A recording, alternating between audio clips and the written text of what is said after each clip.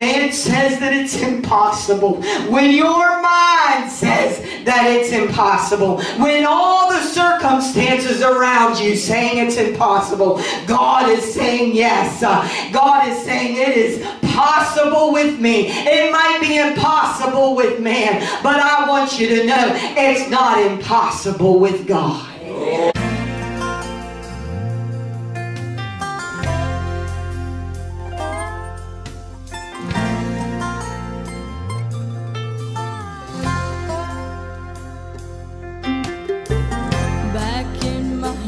Church, the Lord met many needs.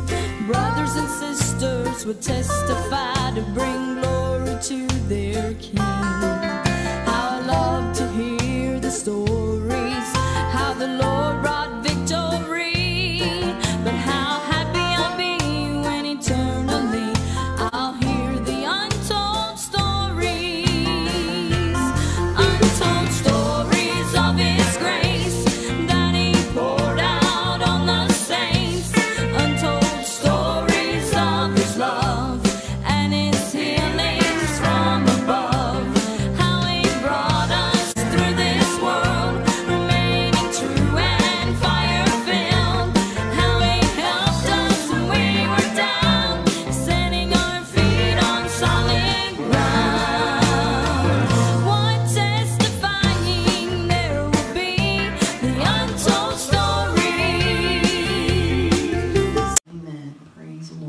Turn to your Bibles. Amen. Book of Matthew. Amen. Praise the Lord. Matthew chapter 25. When the Son of Man shall come in His glory and all the holy angels with Him, then shall He sit upon the throne of His glory. Before Him shall be gathered all nations, and He shall separate them one from another, as a shepherd divideth his sheep from the goats. And He shall set the sheep on His right hand, and the goats on the left. Then shall the King say unto them on His right hand, Come, ye blessed of my Father, inherit the kingdom prepared for you from the foundation of the world. For I was an hungered, and ye gave me meat. I was thirsty, and ye gave me drink. I was a stranger, and ye took me in. Naked, and ye clothed me. I was sick, and ye visited me. I was in prison, and ye came unto me. Then shall the righteous answer Him, saying, Lord, when saw we thee an hungered, and fed thee, of thirsty, and gave thee drink? When saw we thee a stranger, and took thee in, or naked, and clothed thee? Or when saw we sick, or in prison, and came unto thee? And the King shall answer and say unto them, Verily I say unto you, inasmuch as ye have done it unto one of the least of these, my brethren, ye have done it unto me. Hallelujah. Thank you, Jesus, for the word of God. Let's pray. Lord, we thank you. We praise you, Jesus. Lord, for your word. We thank you, Lord God, that you, Lord, are looking and you're calling your church, Lord. And we want to be, Lord, your hands and your feet. And God, Lord, we want to send forth the message, hallelujah, of your salvation plan. Lord, we know, God, that you are in control. And Lord God, we know that this day is going to come, Lord. And we want, Lord God, to be doing all that we can, Lord, until you come. Lord, equip us with your word, Lord. And God, let your spirit reign and rule in our lives tonight, Lord. Just flow through this place. And Lord God, most of all, I pray that your word would find good ground, Lord. I thank you for it. I give you praise. I give you glory. And I ask that you'd use me tonight, Lord God, as we think, Lord, of wonderful, God, that we can celebrate Christmas and all that it means to us, Lord. Because without it, Lord, we know, God, that we wouldn't be redeemed tonight. But Lord God, you have given us life, and that more abundantly. And I just pray, God, that we would take what you have given us, and we would give it to this dark world. I give you praise. I give you glory in Jesus' name. And everyone said, Amen. Amen. I think of this as the parable of the sheep and the goats, as Jesus declared it here. And I want you to know, with everything that's going crazy in the world, it's wonderful to know, yes, in some ways, I feel that if we're prepared and we're ready, because it's a wonderful thing to know that you're saved. There's nothing, keeping you back. But, every day we want to draw closer to the Lord. I know I have not arrived. You have not arrived. Well, there's all more that we can be doing for the Lord. And I truly believe that the spirit that we're living in today, the spirit that's in the world, and now that it hasn't stopped. What has it been? Almost 2 years since the talk of this virus, and now they're talking about another one coming our way, another variant, and what it's going to do. And I think of really all the things that have happened and how it's really been a hurting on the nation itself, but it's really been a hurting on the church. I heard it was Pastor Stevie that really brought forth the word one time I heard, and how he talked about, you think that in this time that what the things that we are seeing, the things that we've seen in the past, that it would really draw men to the Lord. But really it has not drawn people to the Lord. And I think, Lord, what is it going to take to really stir us up for the things of God, or to receive what God has? Because really, since this thing has happened, I feel that it's made less of the church than more of what the church should be. And I mean, even here, some of the things that, we haven't come back fully to where it should be, but it all had to do with this stinking virus. And I think, Lord, and all that you have done in our lives, but here tonight we can see that really men's hearts aren't where they should be. I say, Lord, I want to have a heart every day to be your servant, to be a witness in a dark world. And I know, that it's not just works that we are saved. We know that. Real quick, turn to, if you read there in Titus, if you find it. If you don't, I can read it here. I was reading there in Titus. What a powerful scripture there in chapter 3. It says, put them in mind to be subject to principalities, to powers, to obey magistrates, to be ready to every good work, to speak evil of no man, to be no brawlers, but gentle, showing all meekness unto all men. For we ourselves also were sometimes foolish. Can you think back just a little bit? And we were disobedient, deceived, serving divers lusts and pleasures, living in malice. I think it's good for us, though, to remember where we came, where we've come from. To think where, where the enemy had us, and now we've been set free. Envying, hateful, and hating one another. But after that, the kindness and the love of God, our Savior, toward man appeared. Hallelujah. Not by works of righteousness which we have done, but according to his mercy he saved us. Hallelujah. By the washing and regeneration and the renewing of the Holy Ghost, which he shed on us abundantly through Jesus Christ our Savior, that being justified by his grace we should be made heirs according to the hope of eternal life. This is a faithful saying, and these things I will that thou affirm constantly, that they which have believed in God might be careful to maintain good works. These things are good and profitable unto men. See, I believe we're doing a good work here tonight because we're in the house of the Lord.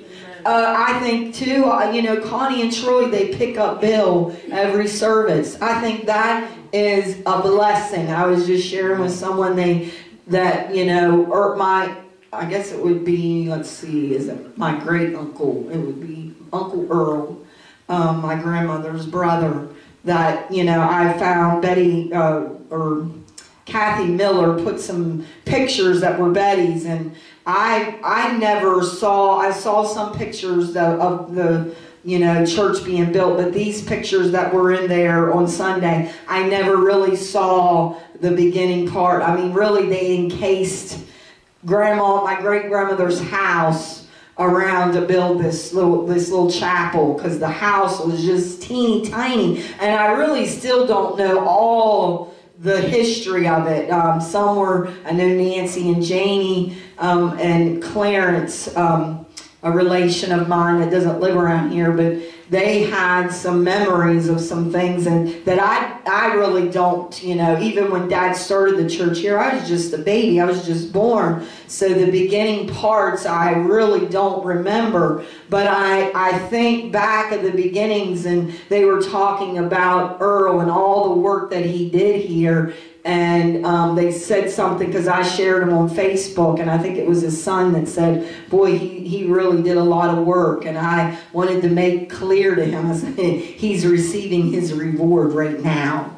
He's receiving his reward of all the work that was done in this church. And thank God, because there's so many times I come in this place, as you know, Tanya was expressing the presence of the Lord, the sweet presence of the Lord that was in this place Sunday. And I thank God for that. I thank God for His Holy Spirit. I thank God for the opportunity that we're here tonight, and we can feast on the manna. We can feast on the Word of God. We can receive of those blessings, and then we can take those blessings and we can give them to someone.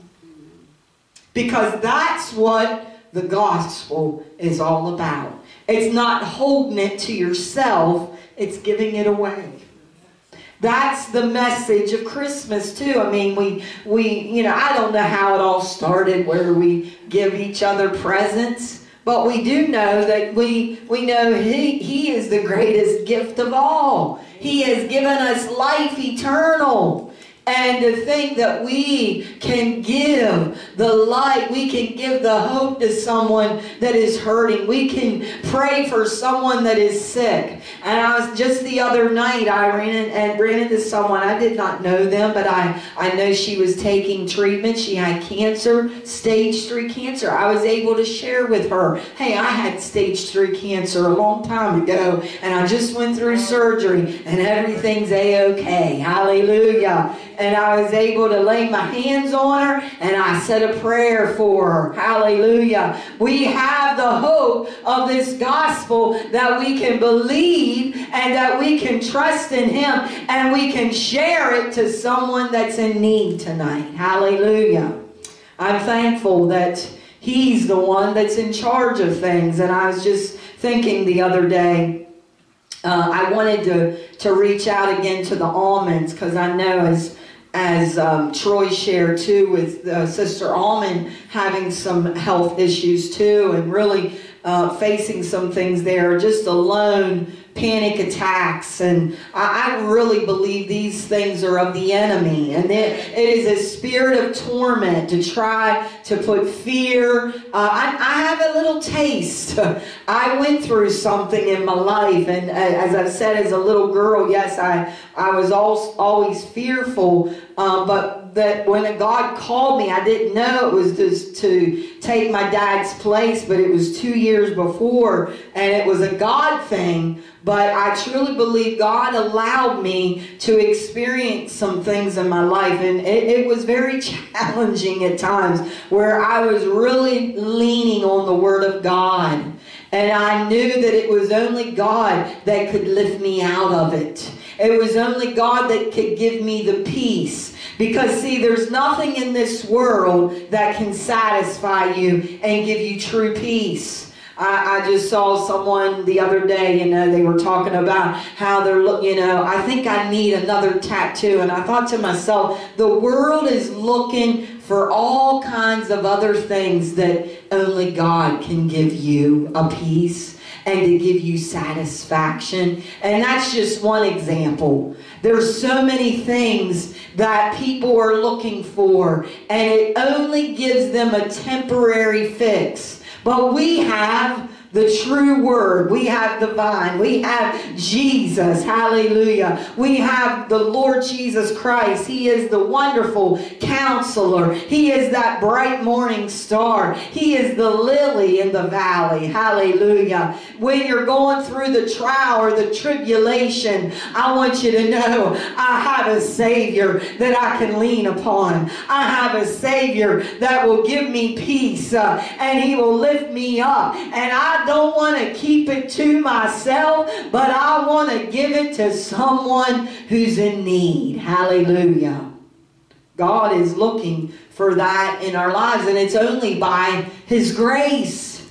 I said to Shannon, and I was talking, and I said, it's really only by His grace that we can do anything. Lord, give us your grace. Give us your mercy. Turn to Ephesians chapter 2. His grace and His mercy that keeps us. It says in chapter 2, verse 8. Let me get it here.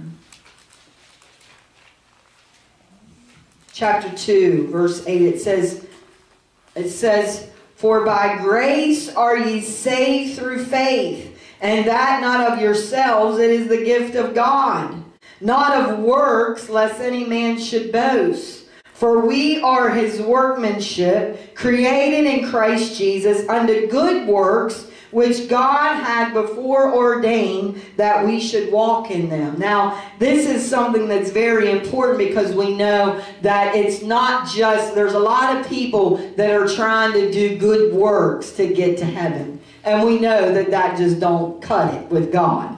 It's through believing on the Lord Jesus Christ. It's receiving Him as your Lord and Savior, living for Him, and it's believing that He is able. It's not anything of good works, but I truly believe that when Christ comes in your life, there's going to be a change. There's going to be a different attitude. Isn't it something today, really just the attitude of the world, but really it has crept into the church. We've got to watch our attitude, that we keep the right spirit, that we have the Spirit of Christ, Christ that laid down His life for you and me. And I want to be that same kind of person. I want to have that kind of love for people. And this is one thing I always remember Dad saying about when it comes to God,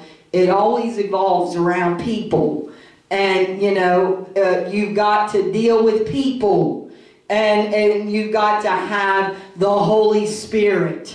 The Holy Spirit is what's going to lead you in the right direction. Amen? And yes, we're not all perfect. We might not get it all right. I remember one time just doing a Christmas program, and I really forget what I did wrong, but I left someone out of the picture. And boy, did I get, and then Dad, I remember him looking at me, he says, now, do you see? He goes, do you see now, just one little thing like that, how, he was trying to explain to me what it's like to be a pastor. Because there are things that come your way, and you need the Lord. And I say every day, God, I knew when I stood behind this pulpit, I knew in one moment I thought, dear Lord, first of all, to ever fill my Father's shoes. And really, I can't fill my Father's shoes, but I can be used of God.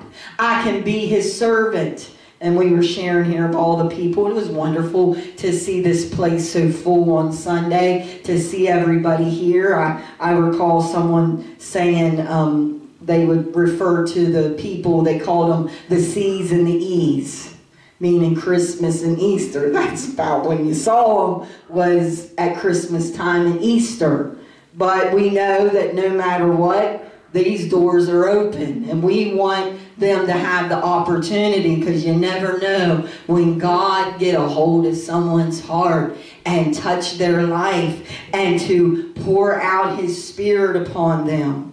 And this is the scripture that Jesus declared, where He talked about it says, "For I was hungered, and you gave me meat. I was thirsty, and you gave me drink. I was a stranger, and you took me in." I was listening to, I like it, the little Christmas song that I've only heard Johnny Cash sing it, but it's called "The Christmas Guest." And it talks about how this man, the Lord came to him and said that He was going to come and He was going to visit him on Christmas Day. And it talks in that song kind of like a little resuscitation. And he says that he waited for the Lord on Christmas Day. And it talks on there how, a lady came to his house and she needed she needed something. And the little child got lost. And he needed, help to find his way home. I think it was like 3 visits. And he realized that the Lord hadn't come. And he went to the Lord that night in prayer and said, "You were to visit me."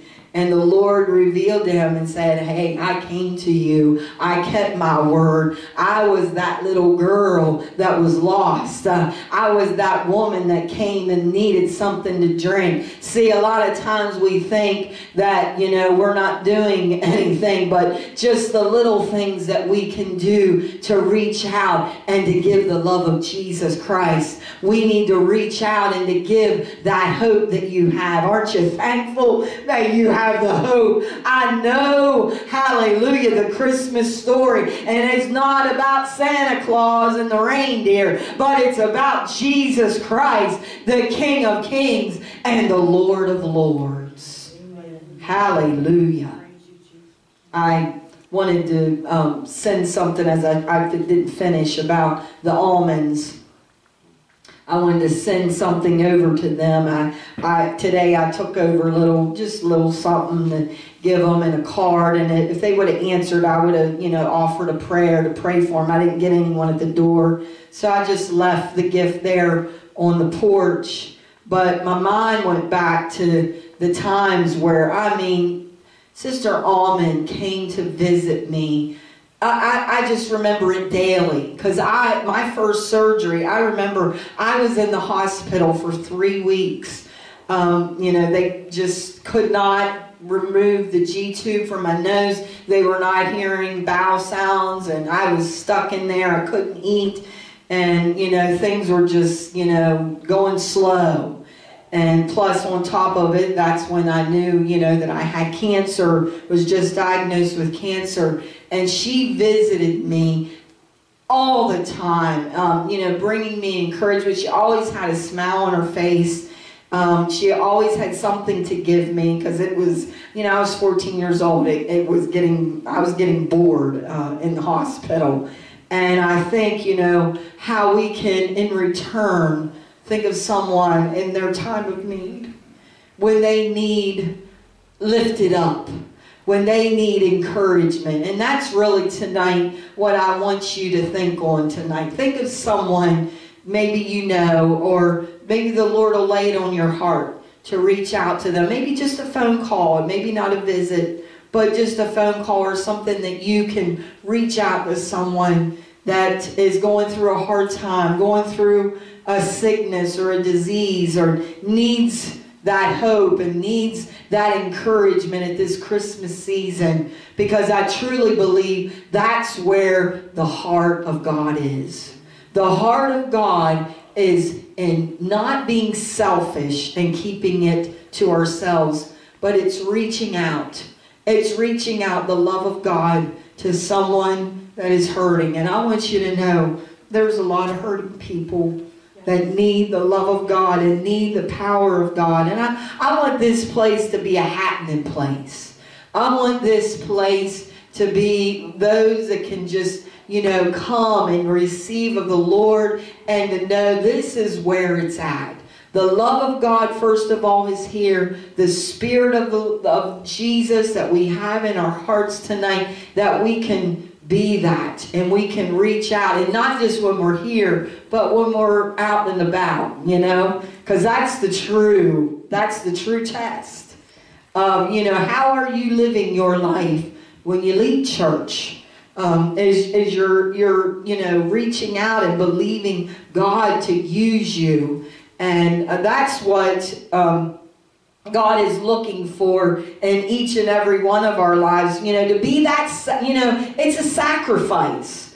A lot of times we don't do it because maybe we don't feel like it, or maybe we're tired, or maybe, you know, I just can't do that. But when we say, Lord, here I am, I don't want to be just, you know, titled, you know, the C's and the E's. No, I want to be a servant of Jesus Christ. I don't want to just have, you know, a facade, but I want the love of God flowing in my life. I want the love of God flowing in your life today. Hallelujah. And allow His Spirit and His power to come down. As it says in 1 Thessalonians chapter 1 verse 3, it says, remembering without ceasing your work of faith and labor of love and patience of hope in our Lord Jesus Christ and the sight of God and our Father. Remembering, hallelujah. I want you to know God sees. He's looking for us to be that kind of people that'll reach out. Because there's one thing, I want Him to look at me and I want Him to say, well done, as this scripture says. If you flip over, it talks it in the scriptures in 40. It says, and the king shall answer and say unto them, verily I say unto you, inasmuch as ye have done it unto one of the least of these, my brethren, ye have done it unto me. Hallelujah. Look to where you can be a blessing to someone. You can reach out and give them the love of God and be that encouragement and be a servant of Jesus Christ. Hallelujah. Praise the Lord. Can you say amen, tonight? Amen. I've read stories in the Bible testifying victory, how men and women received of God according to their needs. How I love to read these stories, what joy they bring my soul. But how happy I'll be when eternally I'll hear the untold stories. Untold stories of His grace that He poured out on the saints. Untold stories of His love and His healings from above. How He brought us through this world, remaining true and fire-filled. How He helped us when we were down, setting our feet on solid ground. What testifying there will be, the untold stories.